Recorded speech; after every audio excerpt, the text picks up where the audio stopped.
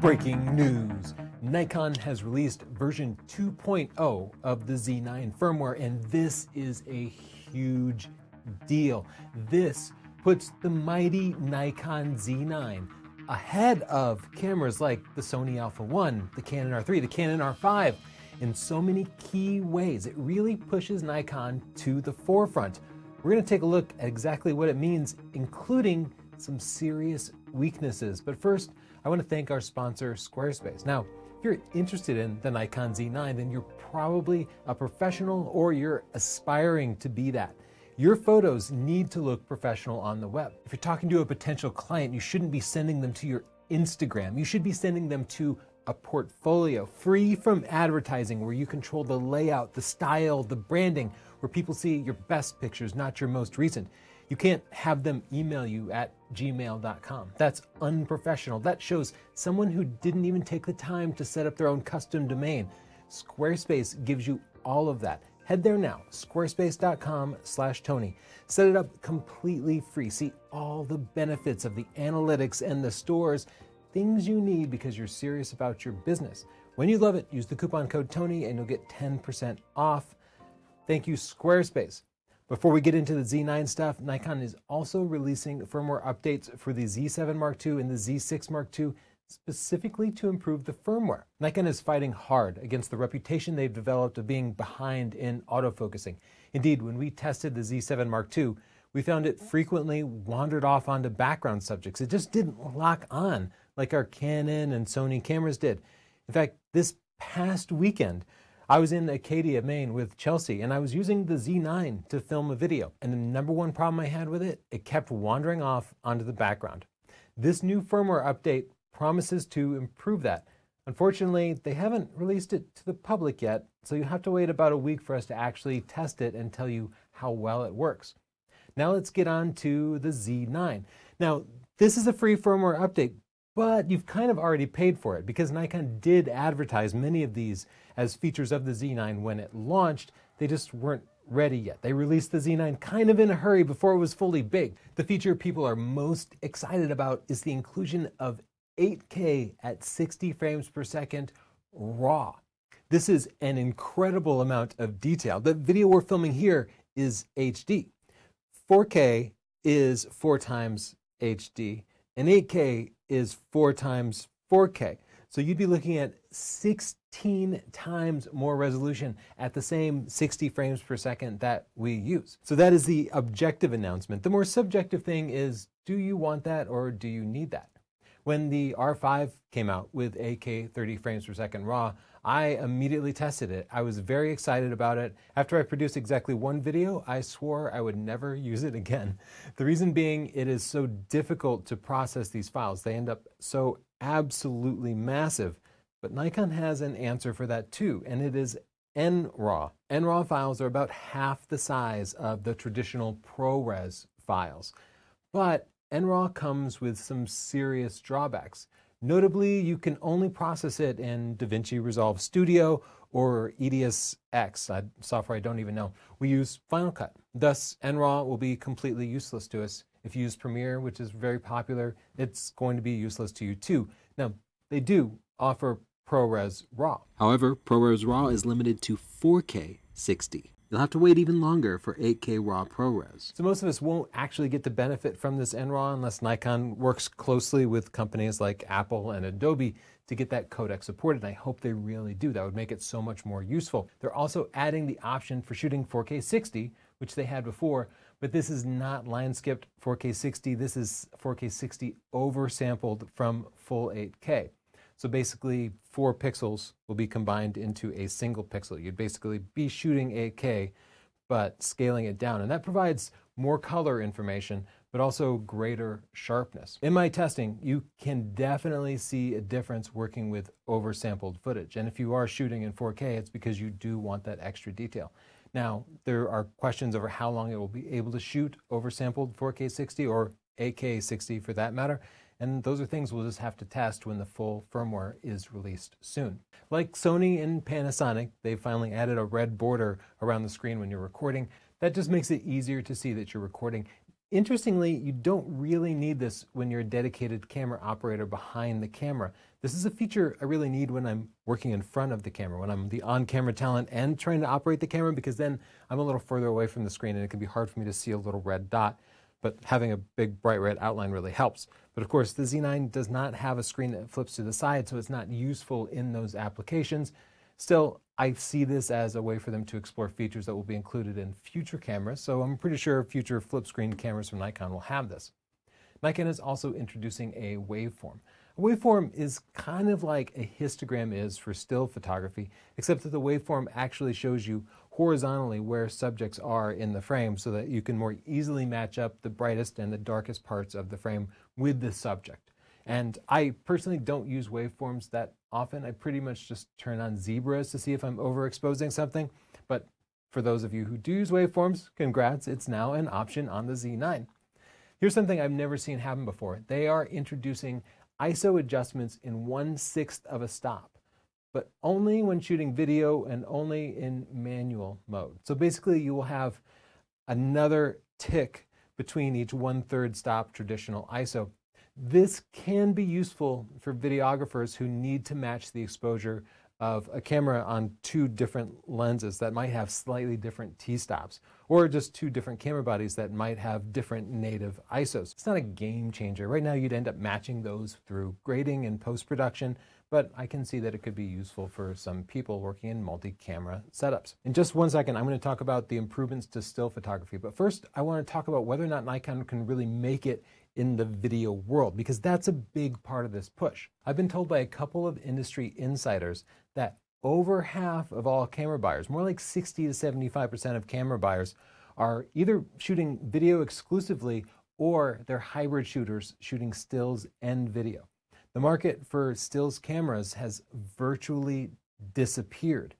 Therefore, everybody needs to be good at both stills and video. And me personally, when I've been making camera recommendations, I've frequently been steering people to Canon and Sony because of their superior video autofocus capabilities, which are really, really important to hybrid shooters. So you might be a still shooter who just occasionally wants to film some family video. I would end up steering you away from Nikon currently, because this is an area where Nikon has been lagging. But Nikon is trying to fix this. They recognize that they have to master video. And I really question whether they can do that. Now, with the Z9, they are starting at the top end. After all, this is a $5,500 camera. It has all the most specs. 8K at 60 frames per second beats all the competition. Nobody else in this segment can match this right now. That is amazing. But they're lacking in some other areas. First of all, for people like me who frequently film myself, it completely lacks a flip screen.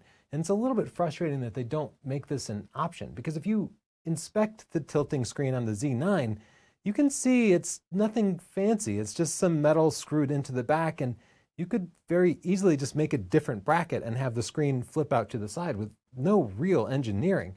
So why not make a flip screen retrofit, or just a different SKU that offered a flip screen to open it up to people like me who at least sometimes might need to be in front of the camera, or have the camera wedged up against a wall where it would be useful to flip it out in front of it. All of Nikon's biggest competitors in the video segment have dedicated cinema camera bodies and cinema lenses. Canon, Panasonic, Sony all have separate cinema lineups. And it's more than just the equipment. They have outreach programs to filmmakers to help integrate their gear. Nikon currently has none of this. They've been such a stills-oriented company. In the past, they have made efforts to try to work with videographers, like at the initial launch of the Z6 and Z7, but I haven't really seen those go anywhere. They seem to still be left behind by the competition. I hope what we're seeing is Nikon ramping up their efforts. It certainly seems like that. So maybe we'll start to see some Nikon dedicated cinema gear. Until then, they're kind of left in a weird middle space, because without having proper cinema gear, they're not really targeting the serious filmmakers, but rather they're targeting hybrid shooters, YouTubers, storytellers, etc., like me. But people like me, well, we need a flip screen, and we actually don't need 8K 60 RAW. We need like reliable autofocus that can lock on, something that maybe they have addressed. In the past, including this past weekend, using this as a video camera, I found the video autofocus to be really inferior to Canon and Sony. And of course, I did not know this firmware update were about to come out. It kind of invalidates all the experience that I've had. I'm going to have to get this firmware and install it and retest it. And I hope Nikon is made of the ground because I really want to see this succeed. But they have a long way to go, and it could take many years before they're really a contender in the video and hybrid shooting field. Now let's talk about the improvements to the Z9 firmware for stills shooters. The one I'm most excited about, the single most useful feature to me, is pre-release capture. This is something your iPhone has, and it's something a lot of Olympus cameras have. When you turn this feature on, the camera is constantly taking pictures, storing it in the buffer, and then when you push the shutter, it goes back in time and saves files that it's already captured. You do not need this for portraits or landscape photography, but for action, such as sports and wildlife, this eliminates the human reaction time. Human reaction time is about 1/4 of a second. And if you don't believe me, Google human reaction time and you can take a test online. But that's typical. And then the camera itself has a tiny bit of lag. The viewfinder has a tiny bit of lag. So when you add all that in, when you push the shutter, you're actually taking a picture about 1/3 of a second into the future.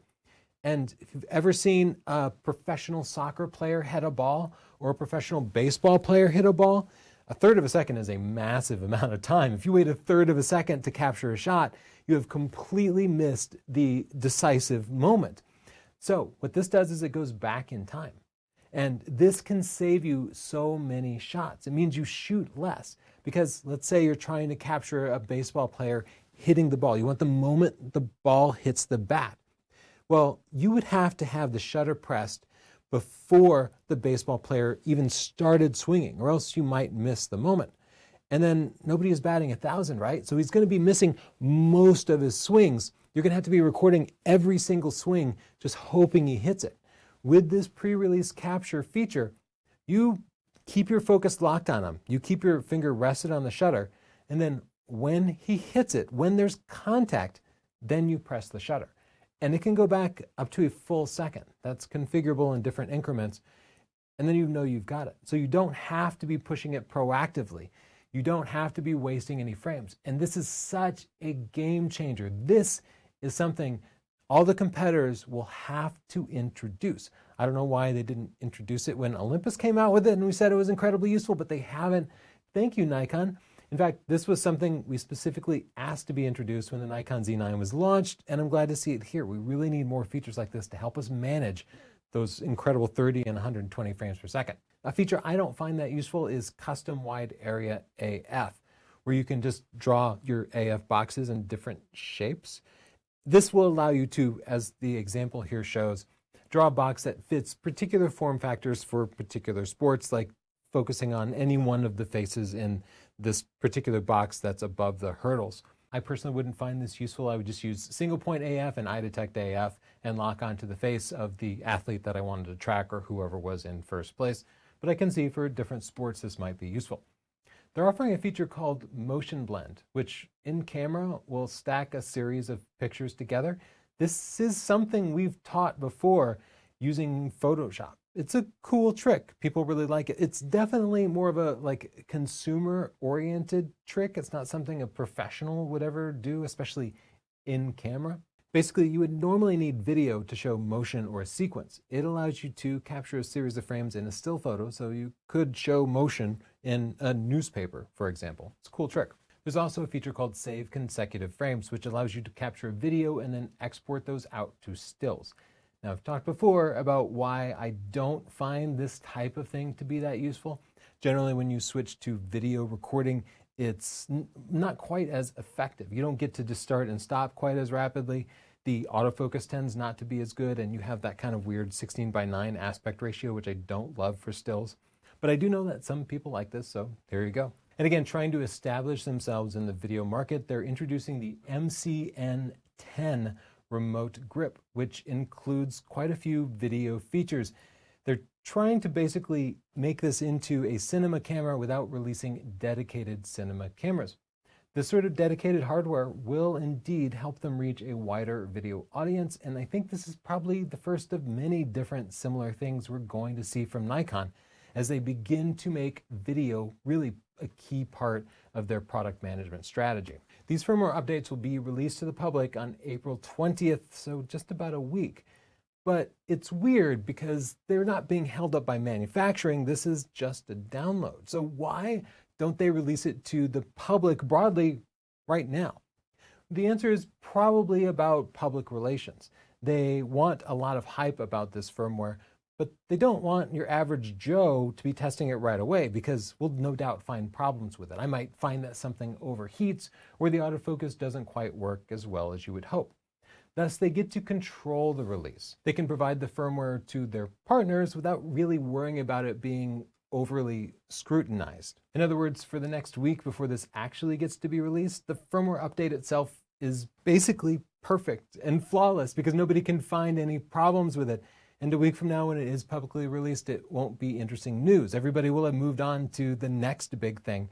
And thus, if we do make a video about the firmware update actually testing it, it won't get nearly as many views as it would have today. So by separating the launch date and the release date, they do manage to quiet down more objective reviewers while helping to promote their own partners. At least that's my take on it. I'm not a mind reader. That's just the only reason I can imagine they would announce it a week prior. In the comments down below, I'd love to hear your thoughts. Are you a Z9 owner who's excited about this? Or maybe you're still waiting on your Z9, or maybe you're going to get the next generation Nikon and you hope some of these features trickle down, because I'm sure they will. Be sure to subscribe and check out our sponsor, Squarespace. For any type of website you need, Squarespace provides a professional, easy, and inexpensive way to have a permanent web presence. An amazingly designed website that is so easy to use, you just need to drag and drop. I've never had my websites go down that I've noticed. They've been extremely stable, and I just don't worry about them unless I take a new great picture and I want to put it in my portfolio, or I'm updating one of the several other Squarespace websites I have for different business projects. If it's easy enough for me to set up, you can definitely set it up. Go to squarespace.com/Tony. Check it out, test it completely free. And when you love it, use the coupon code Tony and you'll get 10% off. Thanks for sponsoring us, Squarespace. Bye.